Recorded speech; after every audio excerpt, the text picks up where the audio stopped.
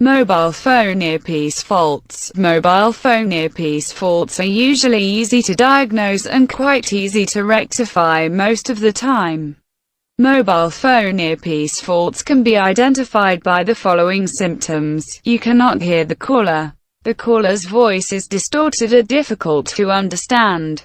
The caller's voice is too quiet.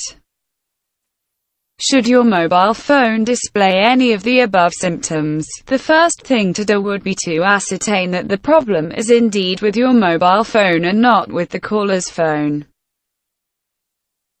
Do the symptoms occur with most callers, or do the symptoms only occur with one specific caller? If the symptoms occur only with one specific caller, the problem may be with the caller's phone.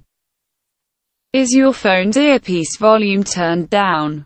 Check to ensure your phone's earpiece volume is at an acceptable level. With most phones, the earpiece volume can be adjusted only during a call, either with dedicated volume keys at the side of the phone or using directional arrow keys on the phone's main keypad.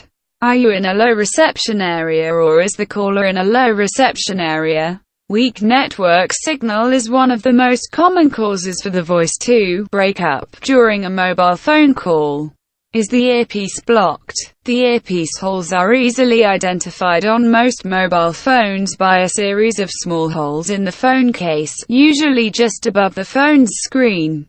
If you can locate these holes, check that the holes are not blocked by fluff or grime. If they are blocked, try cleaning the holes with a soft toothbrush or similar implement. However, be careful not to shove anything in the holes, as you may damage the earpiece or other components of the phone. If after reading the above you are sure that your mobile phone's earpiece is faulty, it may need to be replaced. On most mobile phones this is an easy and inexpensive repair. However, there are exceptions.